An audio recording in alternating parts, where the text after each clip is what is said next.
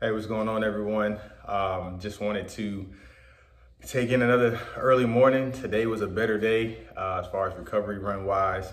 So of course, like I said on Tuesday, definitely chilled out on, making sure I intake more water, making sure I get more fruits and vegetables in. And the run drastically dropped like 1 minute and 15 seconds a mile. So stuff does work, but I'm not here to talk about that. I'm here to talk about adding something else into your daily routine. This is our daily check-in number 18 of the week. I'm gonna continue to keep going for as long as I can, at least for the whole month of April. It is my birthday month, so this is small gifts as much as I can. But you know how when you're at work and you eat lunch and you're like, oh man, I'm about to crash. Well, now is a great opportunity to start knocking out those naps. I know when you were a kid, you probably hated them. Now you wish you could have them.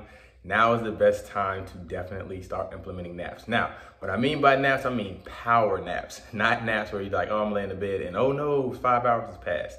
No, not like those. We're talking about 20 minutes, maybe 45. I encourage 20 minutes just because it is a rejuvenating piece that it's an experience that you've never experienced before. You would feel like you didn't get any rest, but you would be surprised of how much energy you've gotten from just laying down, closing your eyes, 20 minutes, wake up, you would be energized. It is something I encourage you. I've been doing it since I opened my gym. I've learned to tweak. Sometimes of being overexhausted, I found myself sleeping for 2 hours, which is still considered a nap, but finding to be more productive. 20 minutes is real quick, efficient. You can hit the ball rolling. You can take it as one of your breaks. It's not something that where your job is like, hey, where are we at on, I didn't see you on your email or whatever. So they're micromanaging you. 20 minutes, you just, hey, I want to use the bathroom, something.